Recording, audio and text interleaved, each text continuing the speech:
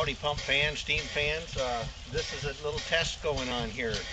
This is my rebuilt Myers self-oiling water pump, and first run here this spring up in Michigan. Hooked up to my 8 horsepower steam engine, and as you can see, she's pumping water pretty good here. This is just a test. Got it clamped down with C-clamps, not permanently mounted yet, but put in new leathers, rebuilt that pump, and she's squirting like crazy.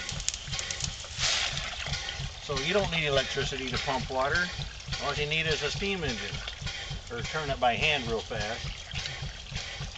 But my intent here is to try to make this into a feed water pump for the boiler. That's going to be the next video. I'm going to try to shove water into the boiler with this old Myers pump.